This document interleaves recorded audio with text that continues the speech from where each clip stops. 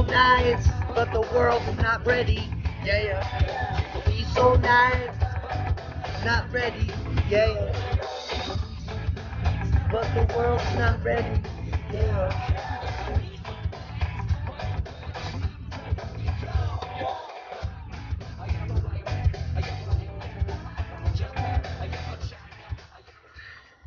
Good evening, folks. It's Diamond with the Oppenheimer Ranch Project, bringing you a grand solar minimum update. Sunday, November 11th, 11 p.m. Mountain Time, 2018.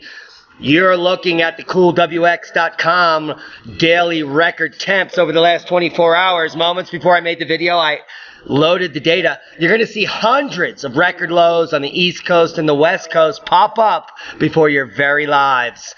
The last 24 hours of it, to be specific. 140 record lows quickly dappling across the screen, showing you all of North America. Record highs were recorded in Florida, tying or within 3 degrees of daily records. My apologies. No record highs, only record lows being broken. Those are the dark blue with circles. I'm telling you what, it's unprecedented, and we've entered a new paradigm called the Grand Solar Minimum. Welcome to the effing awesome classroom. You've chosen wisely. It's boom time. Let's check out this D-bag has to say. Fire, that would bring the total to 25 now between this fire and then the campfire raging up north as well. Here in Malibu, we're in the southwest corner of the fire's footprint, and it seemed to choose houses at random. For instance, this property here, you can see the home is still in perfect shape. The property they chose that really nice. Untouched. $9 million. Come on over here with me just to the next property, and you can see not everyone was as lucky. Obviously, there's some charring through the bushes there, and then there are these seaside properties that look right out onto the Pacific Ocean that are completely destroyed. Like this one right here, that would have been an absolutely gorgeous home there, right out onto the Pacific, overlooking Zuma Beach, and it is completely and utterly destroyed. If you come down here, you know, officials are warning about these downed power lines, downed trees, and there's a perfect example, a tree that sort of burned out and just managed to keel over. You can see. Downed power lines are an issue, so are D-bags reporting on Malibu houses being burned. No one in Malibu got hurt. The people that got hurt in the real cities, where the entire city of Paradise is missing. Dozens are dead, and this guy wants to talk about some rich ass tarts up in Malibu. Oh, what a schmuck. All I can say is that guy should be fired. Death toll jumps in historic California wildfire as governor requests aid. We're talking the Camp Fire and the Woolsey Fire. The death toll from wildfires ravaging both ends of California has risen to 29 as we speak, after remains of several more people have been found Sunday. The so-called Camp Fire leveled nearly the entire city of Paradise, as we reported on 24 hours ago. They're just catching up. I don't understand it. Scorching thousands of homes and leaving businesses in ruin. More than 200 people are now missing after the wildfire decimated the town of 27,000. So this death toll is going to go up. The campfire, which began Thursday, destroyed 6,700 structures, the same number I reported on 24 hours ago. Apparently, they're keeping this on wraps. Almost all of them homes. It's considered the most dangerous fire ever. If they tell you to evacuate, get out or become toast. Chicago's inch of snow Friday was the earliest in 3 decades, and she knows it. An inch of snow fell Chicago area Friday morning, marking the earliest such snowfall in 3 decades. The last time snowfall measured at least an inch before November 9th was back in 1989 when global warming began. And now we've come full circle and they're totally fluxed. When nearly 4 inches of snow fell on October 19th, according to the National Weather Service back in '89, Al Gore was just getting ready to make his move. The 1 inch recorded at O'Hare International Airport was the 21st time since 1884 that an inch or more snow fell at Chicago before November 10th, the Weather Service said.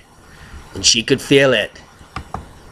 Can you deal with it? McHenry County hits its record for early snowfall, meteorologists say. This is also in the Chi-Town area. County faced an unusual snow and bitter temps over the weekend. Yeah, and it's not over. It's just beginning. We still have 5 weeks before winter. Did you hear that? 5 weeks? It's not winter for 5 weeks. We did not have fall in North America anywhere. Florida has been summer the whole time. The rest of the country has been in winter. Friday was the coldest November 9th ever recorded at SeaTac Airport. Temperatures around Puget Sound did dip into the 30s Friday and did warm up on Saturday. But can you imagine the lowest temperature ever recorded in the Puget Sound after all of the sheep believed in Al? I just say, wow. The sheep are getting a wake-up call. Teeth chattering, record-breaking wake-up call on the way. And this is for Mississippi. We're not subscribing, sorry. The sunshine peeked out from under the clouds just before sunset in the last few days. Danes of rays have replaced with blue skies. The next cold temperatures are forecast to get even colder over the next days in Mississippi. MISSIPPI. Here are the forecast low temps for the next 5 days. Monday morning, negative 46. No, that's 46. Just a dash. Tuesday, 36. Wednesday, 25 degrees in Mississippi. If the temperature drops to 25 degrees on Wednesday morning, it would shatter the record low of 27 set back in 1940 in Natchez, right across the river from Vidalia, where they make the onions. Yeah, they make them by putting seeds in the ground or sets and letting them plump in the delicious soil that makes them the most sought after and sweetest onions on the planet.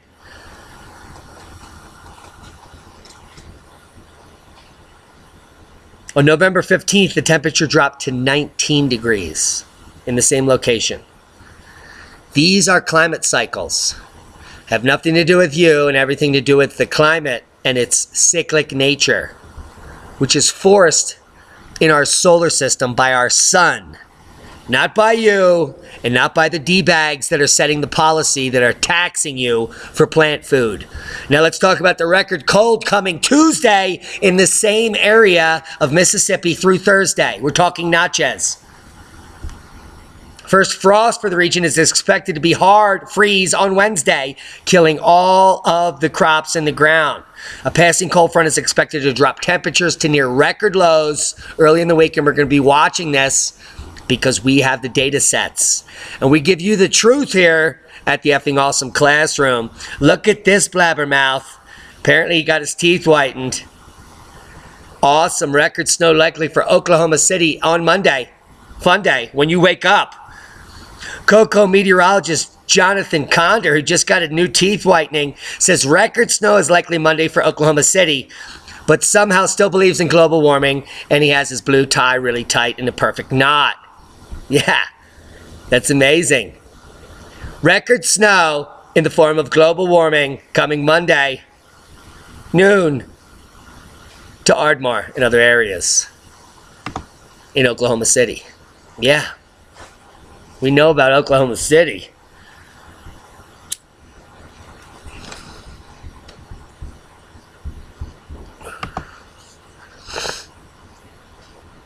Another cold blast this week, but some relief from the chilly conditions could be ahead. Yeah, they may be.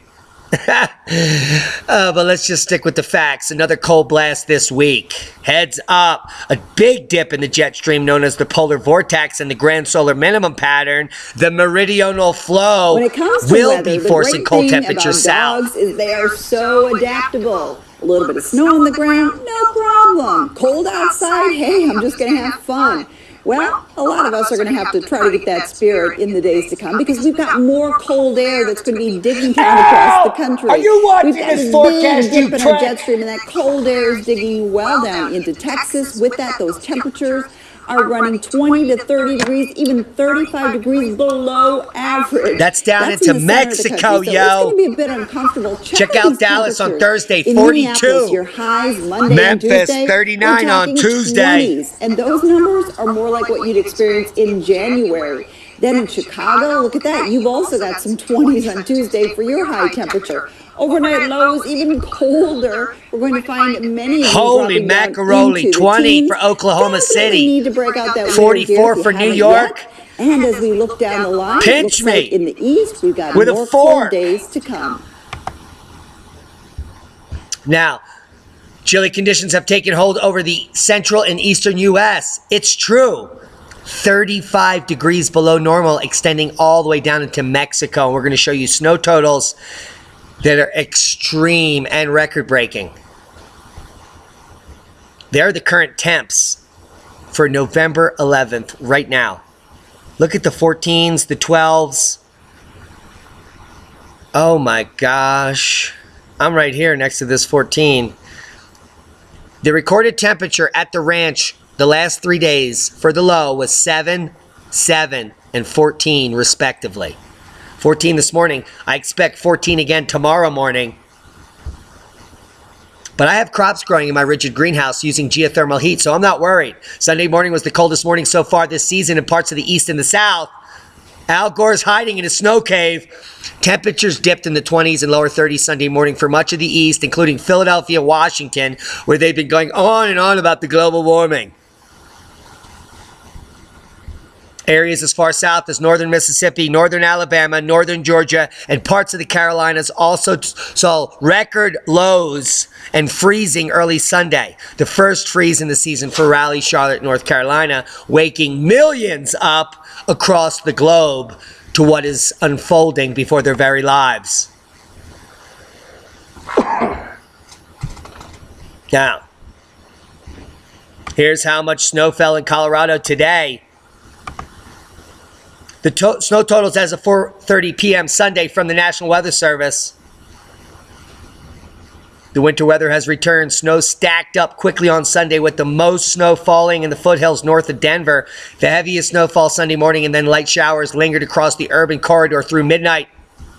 Ho, ho, ho! You know, it's interesting. The snow is really light and fluffy. Oh, my God. It's not Thanks, that Al. wet, heavy snow. It's so light. And so what's happening is you're getting this light, fluffy snow on top of a layer of ice. So the roads look fine. Oh, it looks wet. Speedway, lots of accidents, lots of spinouts, an issue overnight tonight and for the drive tomorrow morning. So, yeah, let's go out, shall we? It is 25 degrees in Denver. Not a lot of wind, but the wind chill, the feels-like temperature is 14.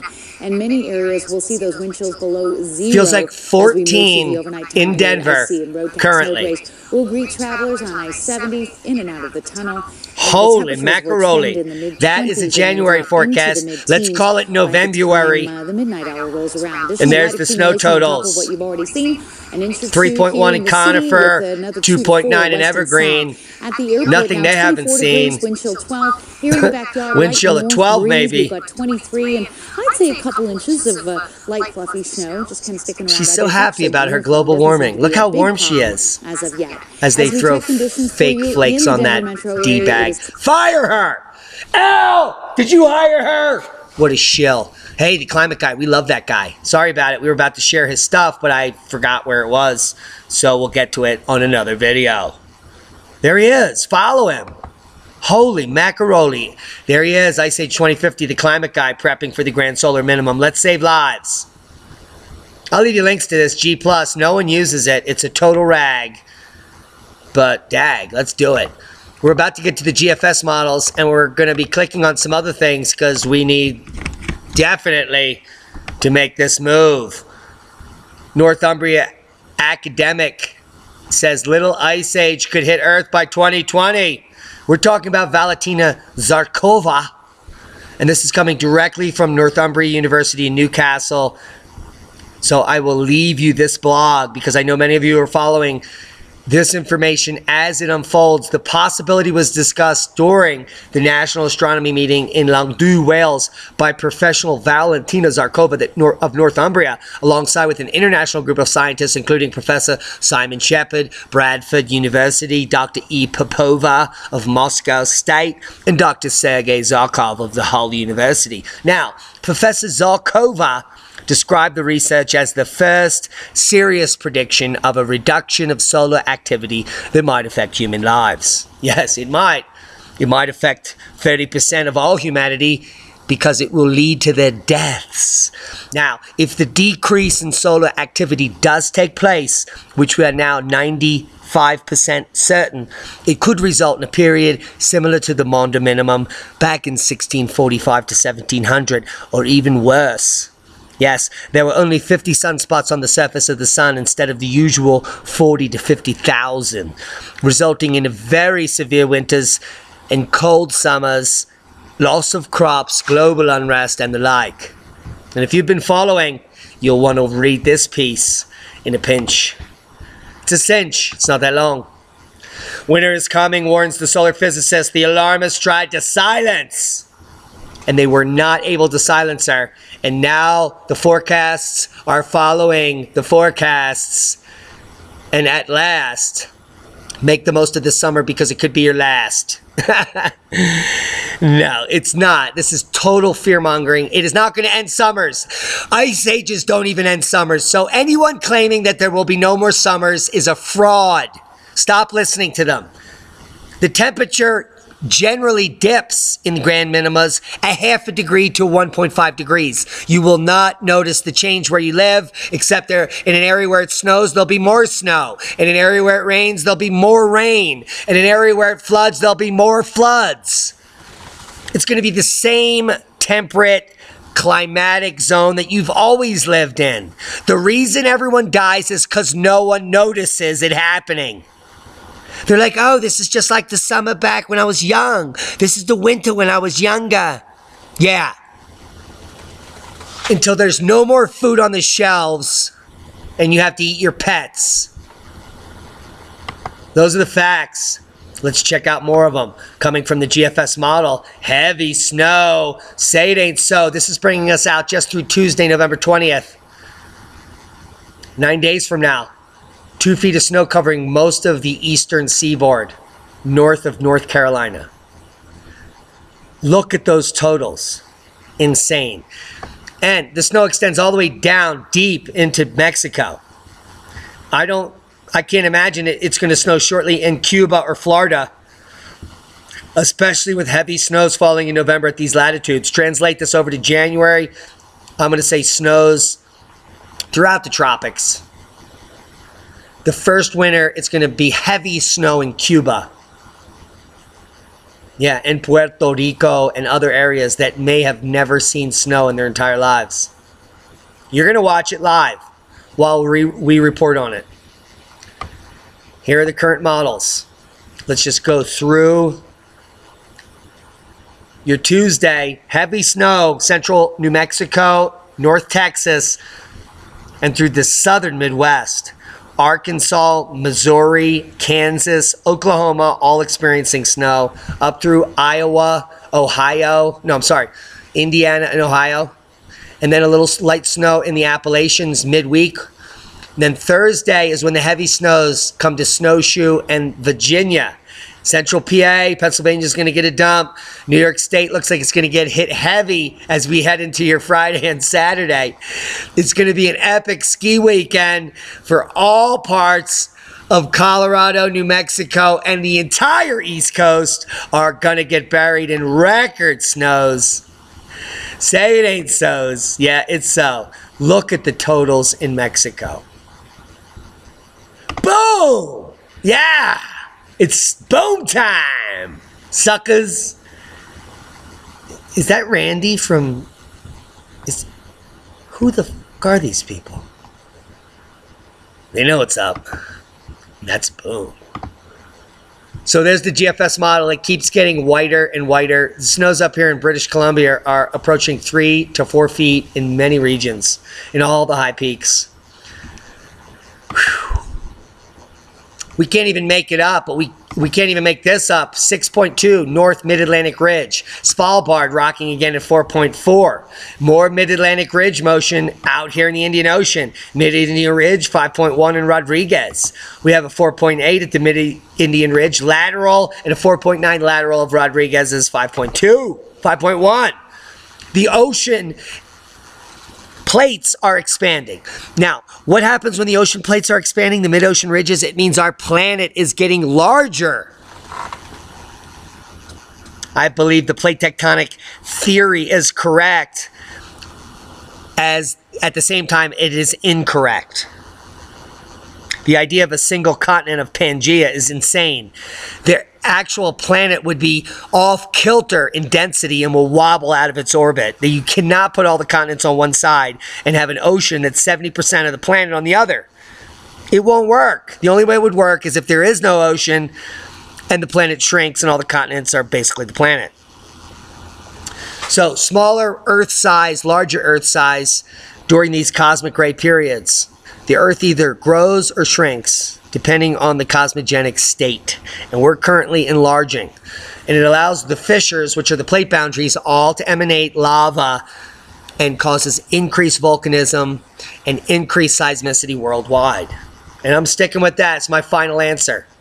If you don't like it, please unsubscribe. Here's more facts. Photo of the summit crater of Merapi from the 2nd June on left, 11th November on right.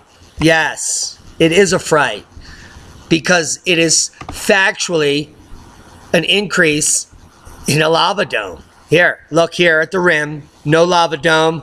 Here's the same rim, massive lava dome. Now, what happens typically, if you can see the big void missing from the top, this volcano once had a top, which is now blown off. So this lava dome will continue to rise up until it blows off, as in previous times, probably knocking down some of these points and killing thousands of people like Merapi did about a decade ago. Merapi is on the uptick with dozens of other volcanoes worldwide, and we have to keep a close eye on them because they're all about to blow up in the next decade or so. A large majority of earthquakes and volcanoes will be on the uptick in the years and decades to come, which is what we're warning you to be prepared for. Popo volcanic ash has ceased, and it was erupting earlier today. Fuego also erupting today. Krakatoa erupting today. Dukono, Mayon, Sangay, Sabancaya. Whew, quite a list. Yes, come check it out. Such a list, we'll look at it. Let's check out Sabancaya puffing today. We just said it was puffing. There's the intermittent activity at Sabancaya. We'll do a flyby. No, actually, we'll just be stationary. But here it comes. Wait for it. Puff, puff, boom. Give me the boom. You somomobi. Oh, there it was. Whew, let's do it again. Oh! Ow! Take Chevron decades to make that much CO2, but they're going to tax you. Oh, do-do-do.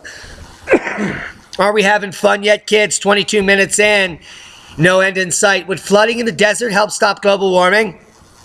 Would more of these insane articles that make absolutely no sense that anyone wrote them make sense to continue coming out? Let's break it down. Is this NBC?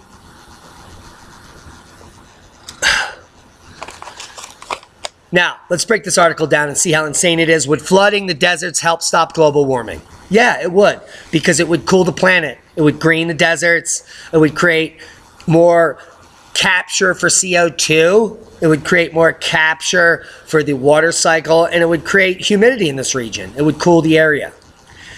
Now, they claim the idea is risky, unproven, and even unlikely to work. So why are you writing this article? What the f...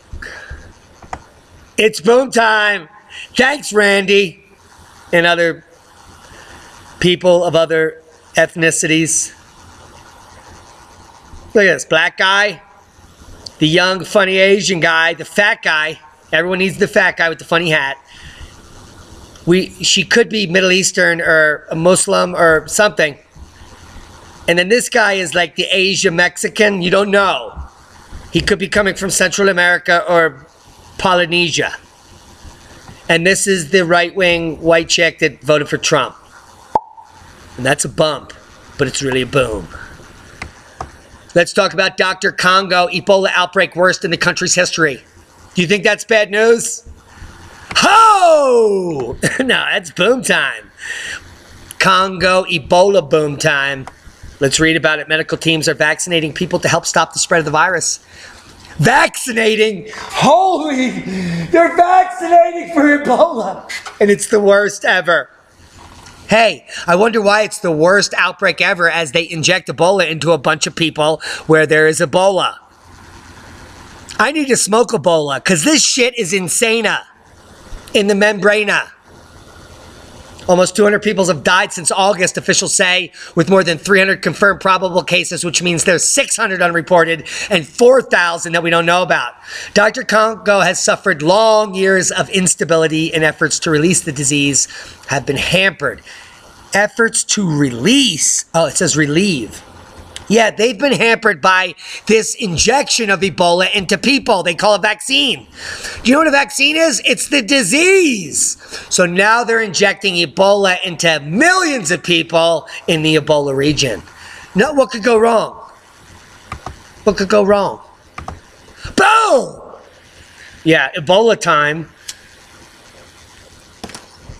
It could be Ebola time, kids. Florida recount finally wraps up. Al Gore declared president. Say it ain't snow. Like all news on the mainstream, this is fake news. Thank you, Babylon Bee, for making me see. Many people believe this shite. And they're going to send Al Gore an email tonight thanking him and congratulating him for his presidency. He looks confused. Let's check out the #1 Grand Solar Minimum Crazy Canuck. You schmuck. No, he's not a schmuck. It's Brent Stump. This is a friend of the channel. And he's got a new YouTube channel, which apparently isn't parsed right now. So, and he's got great music. So we'll let it play, and I will describe to you. No, we won't let it play. What he talks about in his first video. His first video, Brent Stump, he's up in Canada, up in Alberta. He's a Canuck. A Canuck. Whatever you call it. Upchuck, Buck Luck, Hoser Man. He's a good friend of the channel. He's been supporting us from the rep. He's been in constant contact with Diamond at the Oppenheimer Ranch Project, Christian over at Ice Age Farmer, and others in the community because he's a real dude and he really has greenhouses. He's really prepping and he really sees the changes. You know why? Because he really lives there. He's living it. Now he's talking about bricks. And you can all suck my because bricks are the shit. Hello everyone. Welcome to my channel. Welcome to my debut video. This is the Crazy Canuck coming at you from Saskatchewan, Canada. Excuse me. This channel is going to be dedicated to preparedness and growing your own food and all kinds of different ideas. We're heading into some very turbulent times with weather. Holy shit, sounds like Brent's been watching some good shows. Food shortages. And this is my way to contribute. First of all, we're going to get going here with a weather report. No, we're not. We're going to shut you down, Brent, because anyone can get the weather on Google. But what he does talk about in this video, and is awesome, come subscribe. Let's get this to 1,000. It's at 35. This guy is one of the top budding YouTubers in Canada, and he's going to be showing us live what's happening there as the Grand Solar Minimum unfolds. Not only that, he is an old farmer that has learned from his father and others. He knows all of the historical farming cycles, and what this guy knows about is bricks. And we're not talking about bricks that you smash the faces of people with. We're talking about bricks with an X. B-R-I-X. And we're going to come over here to the #1 source of information, Wikipedia, and talk about bricks. Bricks is the sugar content of an aqueous solution. 1 degree bricks is 1 gram of sucrose in 100 grams of solution, and it represents the strength of solution as percentage by mass. If the solution contains dissolved solids, such as sugars, then by the BX only approximate the dissolved solid contents, the bricks is traditionally used in a wine, sugar, carbonated beverage, fruit juice, maple syrup, and honey industries, but Brett uses it in the grain industry and food, because what Brett claims and many others is that high bricks is long-term storage. So you want high bricks in your potatoes and your turnips, as well as your grains, because you're going to be able to store them for longer without doing anything. Come listen to Brent Stumpf. Yeah, he's got to change the name of that to the Crazy Canuck, and listen to his first talk on bricks and give him a thumbs up. It's worth the watch. 4 minutes and 26 seconds. Could change your life. Certainly get you more familiar with bricks, and then you can all suck my dicks. Let's talk about some more facts before we end up the video. I think a lot of you are struggling with the truth, and we need to bring you the truth because this channel is about the truth. LeakCon 2019, do it. Evolution is a term to define only one organism, and that's the self. The self is the universe. The self is the alpha and omega, God and infinity. And that's the only thing that evolves, because we are all part of the self. Nothing goes through an evolutionary process alone, or without direct benefit to the whole. So when you begin to think that there's this controlling elite, this controlling hand behind the curtains leading the planet to destruction, when you think the end is near, the apocalypse, Armageddon, and when you think we as a species are doomed, it is not they, it is you that brought this about. And for a very good reason.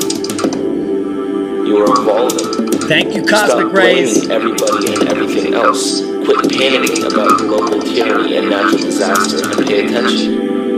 Because the world is telling you something. It's telling you exactly what is wrong with you and how to fix it. Are you listening? If you are, then you don't need to watch this video. But if you're still confused, I have Kymatica in the playlist and I'll link it below.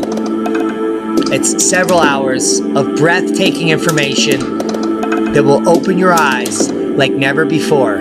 I'll give you a little taste of creation, and you decide for yourself if it's worth watching. The Earth is believed to have formed 4.6 billion years ago.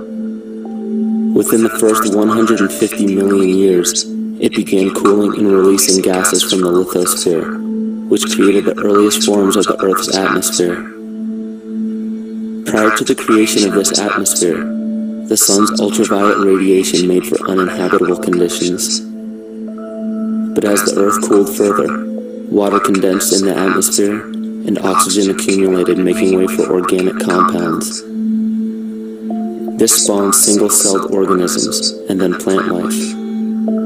And down through time, the evolutionary chain continued. And then we arrive at a species that does not seem to fit as well as the rest. Homo sapiens' gestation period of 9 months mimics the 3.8 billion year evolution of all life on Earth. The human embryo repeats the evolution of all species. When the sperm and egg unite, this new creation is a single-celled organism. Within hours, this single cell divides and multiplies more rapidly than any other species. 4 weeks later, the embryo begins to develop gills mimicking aquatic life. A few weeks later, it develops lungs and a tail with reptilian appearance. From there, a mammal is recognizable. If you're picking up what we're putting down and this video interests you, there'll be links below for the entire video that we have in our library. Thank you, Kymatica, for dishing out the truth for those people that are interested in sampling the red pill. Startup Rocket Lab puts 6 small satellites into orbit. It's boom time! Holy macaroni! This means that you and I can put up a satellite into orbit and prove the Earth is not flat. It also means that Rex Bear and I might be able to Indiegogo a small satellite to allow us to launch towards the moon and get actual footage of the moon with our own private satellite with your help. It's something that we're dreaming of, and the powers that be would hate us for, but there are ways to do it. And we're going to dream it. Rocket Lab's second ever mission, nickname It's Business Time, launched successfully from a New Zealand launch pad. This little tiny rocket is like a backyard model rocket. It's only 60 feet high. Yeah. Rocket Lab's Electron rocket launched 6 small satellites or small sats into low Earth orbit Sunday from New Zealand. It's the second time the company's rocket, which is less than 60 feet tall, has done that. And for just a few tens of thousands of dollars, you can put your satellite in there, which will chuck it into space. Just like Mace, in your face. Wow. Times are changing. Hopefully we can get this done before the shit hits the fan. It's our dream. Hey, have you heard of another dream? Visionary Laird Scranton is coming to EliteCon. No, it's true. Pinch me. I just woke up. It's not a dream. It's really happening. Laird Scranton, one of my heroes in the truth movement, EliteCon 2019. He has some of the best books in the truth movement. You don't know about him because he doesn't go out in the public. He's a very quiet guy. He keeps to himself. But I personally met him at Electric Universe. And I think he watches the channel because as soon as I messaged him, he was very interested in our conference. And we're going to have him there signing all of his books in the exhibit hall. He's going to give 2 talks. It's going to be awesome. I can't wait. Save up. If you can't afford to get to Denver and meet us all and hang out with the crew, you can feel like you're there. Get the live stream. It's going to be $20 all weekend. We want thousands of people watching this, because you're going to be able to then download it yourselves and share this on your own YouTube to get the word out. It's boom time, kids. I hope you're prepared and not scared. That's why I have this totally hilarious group of 6 idiots on the screen. I want to thank all of our new subscribers, all the people that put up with my foul language, and all the people that share these videos. Last month, we had a record month. In the next few days, we're going to break 40,000 subscribers, and we can't thank you enough. From the bottom of my heart, I have the attitude of gratitude. I'm choked up. It's because of you guys that I've been able to continue to do this every day for a year and a half, and I'm going to continue to do it for your benefit and the benefit of all humanity. And it's because of you subscribers. Last month, we shared a record 9,875 of these videos. And I share it 5 times a day. So 1,500 are my shares. But the rest is you guys. And I can't thank you enough. By sharing this videos, you're getting the information to people who are too scared to subscribe. Still, over 53% of our viewers are not subscribers. They're frauds. So if you're listening now and you're scared what people will think because you are investigating the truth, that's on you. We love each and every one of you. The haters, the skaters, the masturbators, the subscribers, the mothers, the sisters, the daughters, the fighters, the losers, the closet drunks, the alcoholics, the felons, the armpit smellins. We love melons, and that's a boom. Be safe, everyone. Eat a cantaloupe as long as it's organic. I love Spam.